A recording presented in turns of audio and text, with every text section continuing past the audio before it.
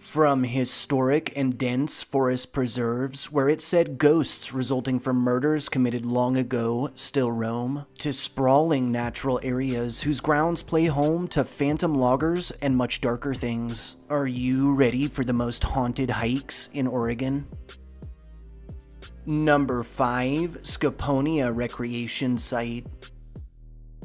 Scaponia Recreation Site, located about 13 miles west of Scappoose, Oregon, on the banks of the Nehalem River off Scappoose-Vernonia Road, is a recreational zone featuring 7 miles of natural parkland that sits in a region renowned amongst hikers, hunters, and nature enthusiasts alike. Initially, land holding the site played home to a native village called Scappoose, with fur trader Thomas Mackay arriving in 1832 and setting up a farm nearby on the Scappoose Plains. When Mackay passed on in 1849, he was actually buried at this very farm. Through the 1850s, more settlers began arriving to the Scappoose area, and in 1874, one Clark Parker settled on land now known as Vernonia, followed closely in 1875 by the Van Blaricum family. Through the late 19th and early 20th centuries, the strip of land between the two towns attracted attention from a number of logging operations. In 1891, Vernonia was officially incorporated, with Scappoose following later in 1921. Through the 1950s, as logging efforts slowed, this same land was transformed into a park, and eventually the old logging roads were modified into fresh hiking paths.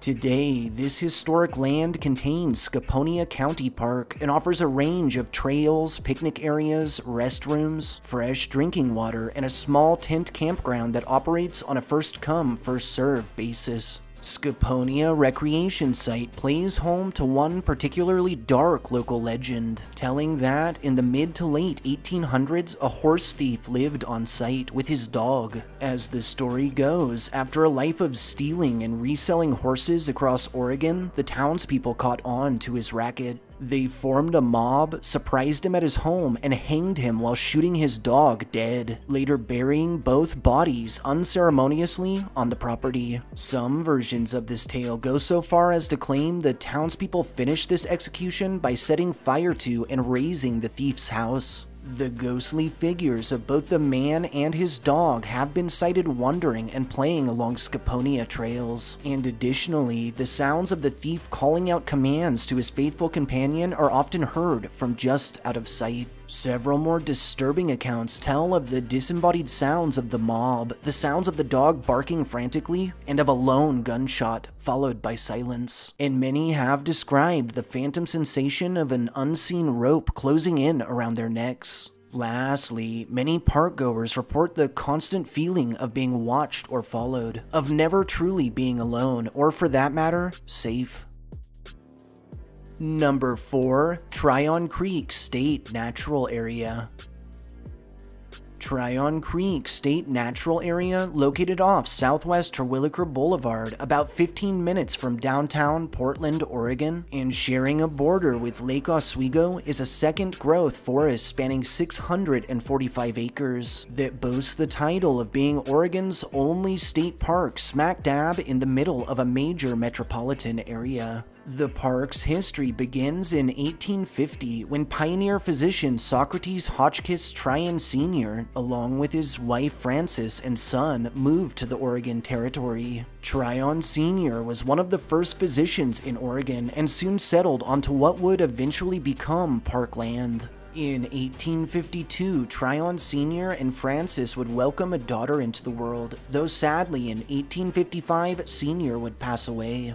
His wife and children would continue to reside at the home until 1874, after which they would sell the property to the Oregon Iron Company. This land was logged heavily until 1969, when a portion of the old grounds was purchased by Multnomah County for the purpose of creating a new park. In 1970, more surrounding land was added to this park, and in 1975, its name was officially changed to Tryon Creek State Natural Area. Tryon Sr.'s old home stood for a while until its demolition through the 1990s, before which it was actually the only residence in the city of Portland to remain on its original land claim. Today, Tryon Creek remains open to the public, offering over 8 miles of hiking trails, 8 bridges, a boardwalk over wetland, and biking and equestrian trails. And the Oregon Iron Company's old logging paths have breathed new life into this system in the form of the Old Iron Mountain Trail. One of the most famous legends surrounding the park tells that early in the morning, often just before big storms, one can hear the sounds of hooves and whinnying down the trail, as well as the disembodied voices of men conversing seemingly as they're headed off to work.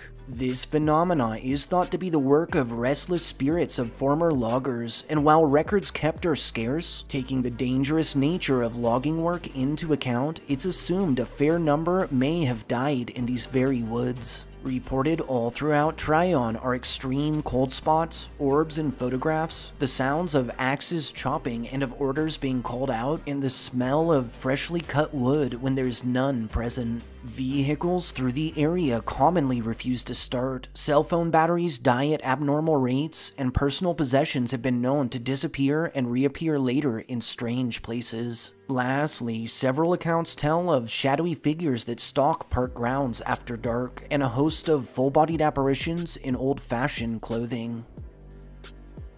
Number 3. Malheur Butte.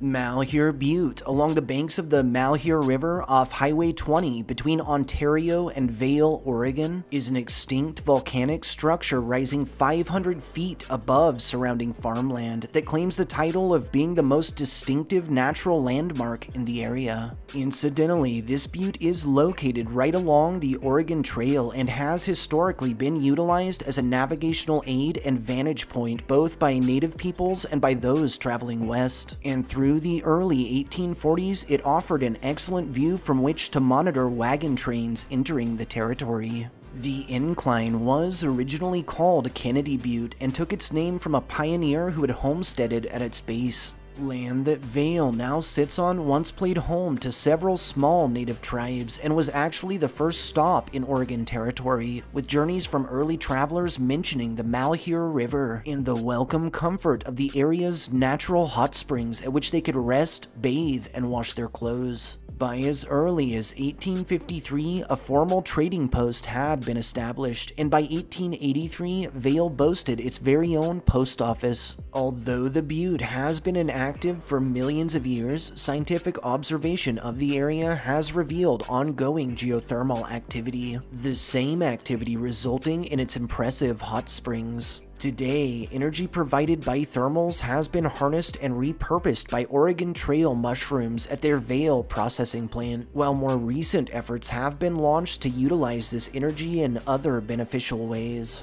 Land surrounding the butte is privately owned, so if you want to check this one out, you'll have to pay close attention to signs as not to cross any unmarked boundaries. Sadly, many lost their lives while traversing the Oregon Trail, some never even reaching or seeing the butte, which was a telltale sign they were closing in on their destination. And even into recent times, remains have been unearthed throughout the area. Disturbingly, Malheur is also said to be a spot where witch covens and darker practices once met in seclusion, and rumors of human sacrifice and portals to demonic realms are common in local legend. Many hiking the butte have reported disembodied voices heard emanating from thin air, shadowy figures that stalk lone walkers, and a range of full-bodied apparitions in clothing or uniforms spanning the ages. Those who have attempted to camp the area often report hearing something inhuman roaming around their sites in the middle of the night, with several chilling accounts telling of tents being moved, messed with, or even dragged sizable distances with their occupants still inside, and unidentifiable tracks found the following day. Also reported across Malheur are disembodied footsteps, a general feeling of unease, and inexplicable sagebrush fires that kick up out of nowhere. Lastly, tales tell of demonic, shadowy creatures that stalk the butte after dark. Some describe them as imp-like in appearance, while others claim they resemble mutated dogs. Whatever the case, nearly all encounters with said creatures end in those present being chased from the area, or even attacked. Number 2. Forest Park.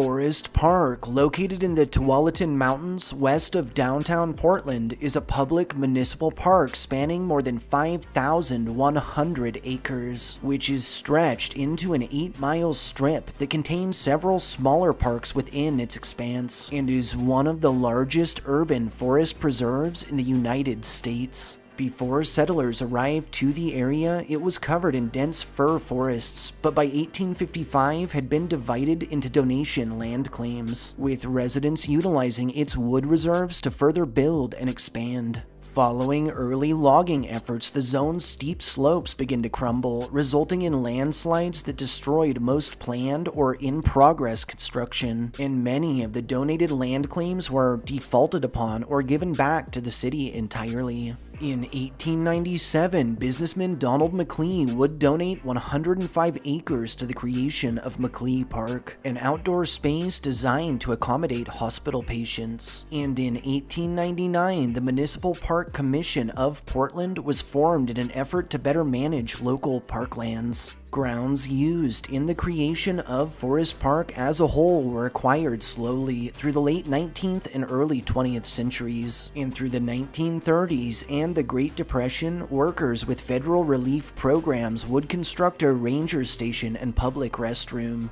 Sadly, this building was later vandalized, damaged in a storm, and was then partially dismantled through the 1960s. Its remnants now often referred to as the Stone House, or more commonly and infamously as the Witch's Castle. Today, Forest Park holds more than 70 miles of trails and fire lines within its boundaries, including a portion of the Wildwood Trail, a formidable 40-mile loop cutting through the Portland metro area. Although the entirety of the park zone is referred to as Forest Park, many smaller parks contained within retain their independent names and boundaries. The most famous legend born at Forest Park surrounds the Witch's Castle, and tells that land it sits on was once owned by Danford Balch, after whom Balch Creek takes its name. In 1850, after moving to Portland with his wife Mary Jane and their 9 children, Balch filed a land claim, and quickly set to work clearing his plot with the help of a young man named Mortimer Stump, whose family had settled nearby. As Balch and Stump worked together, it's said that Mortimer fell in love with Balch's 15-year-old daughter, Anna, and that eventually the couple asked for Balch's blessing. Unfortunately, it's said that Balch refused to give it to them, and threatened if Stump wouldn't leave the matter alone, that he would kill him.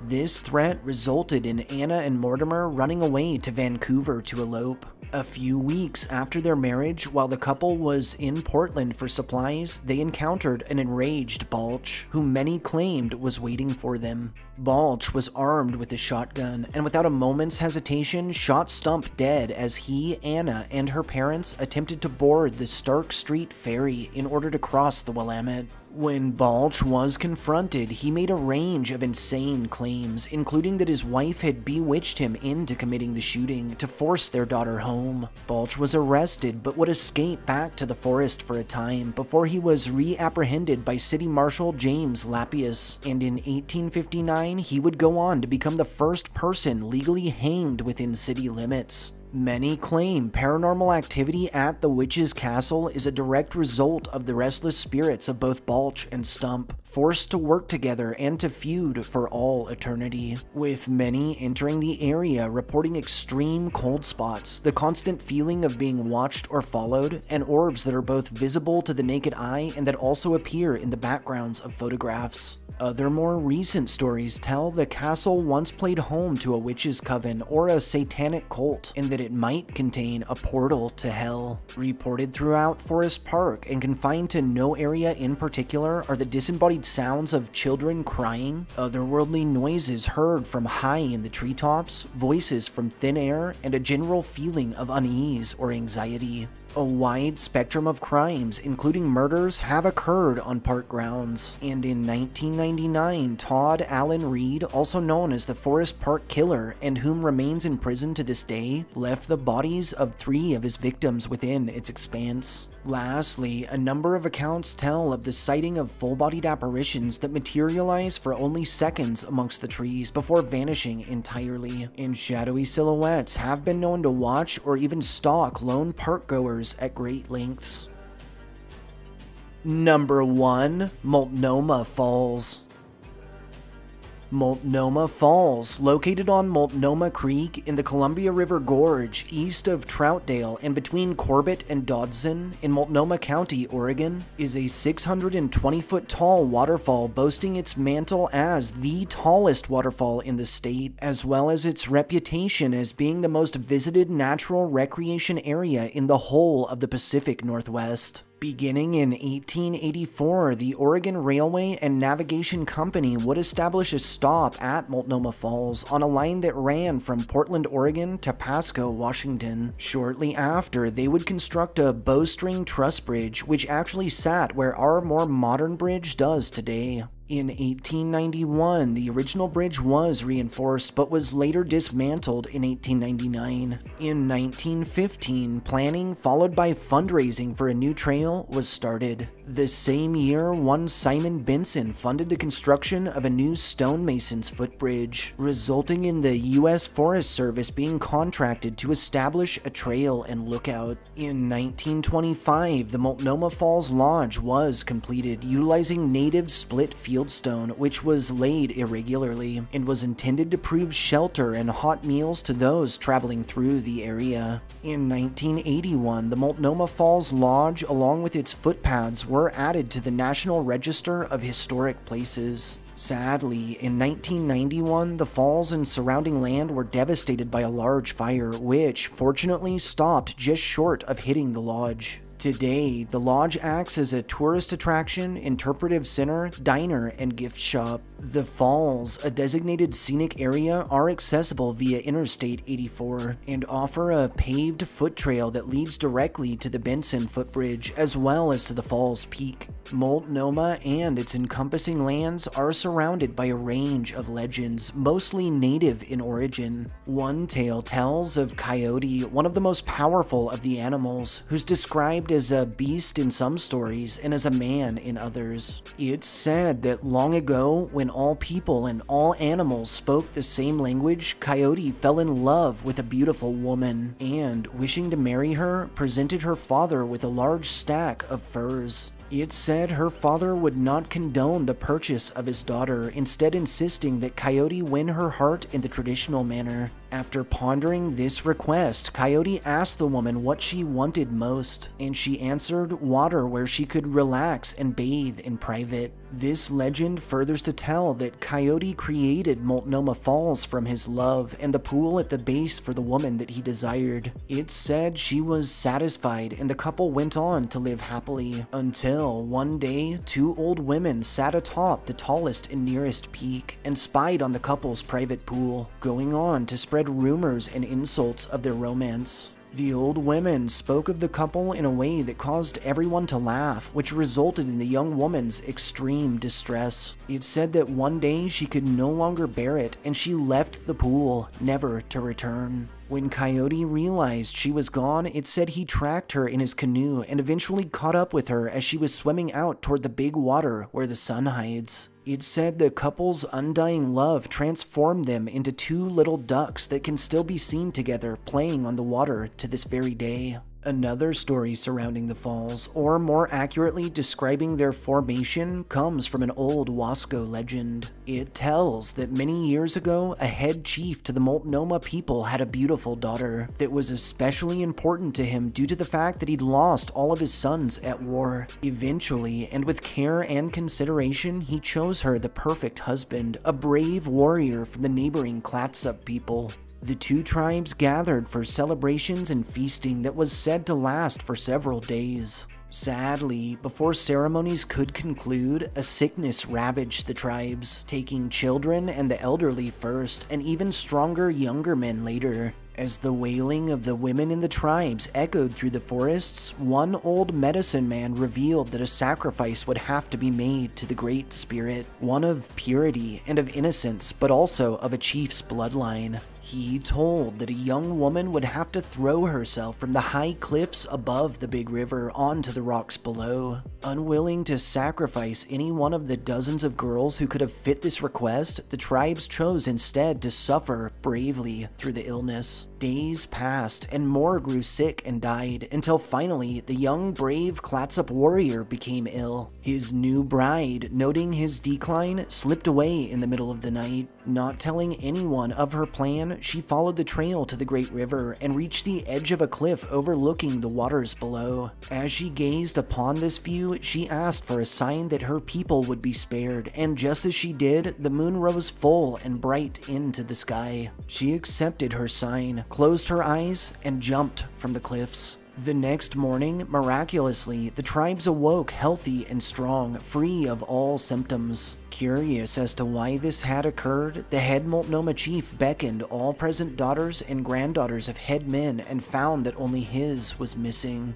The brave Clatsop warrior sprinted to the cliffs and tragically discovered the body of his beloved on the rocks below. It's said the tribe buried her right where she fell, next to the water, as a hero and savior. As they proceeded, the chief asked for a sign that his daughter's soul had been welcomed into the land of the spirits. And just as he did, water came crashing over the cliffs to form Multnomah Falls. To this day, many report sighting the young woman's spirit around the pool, usually in the early mornings or late at night, and dressed entirely in white. Witnesses often note her as staring up at the cliff from which she jumped for a short time, before fading into nothingness and leaving a chill in her wake. Also reported throughout the Multnomah Falls area are the disembodied sounds of native singing, drums, and voices, orbs and strange mists visible to the naked eye, and the constant feeling of being closely watched, albeit not in a sinister way, but more in a protective sense. With its ridiculously fascinating history, long list of simply amazing native legends, and slew of associated supernatural encounters and ghost stories, we felt Multnomah Falls was a pretty logical choice as our pick for the most haunted hike in Oregon.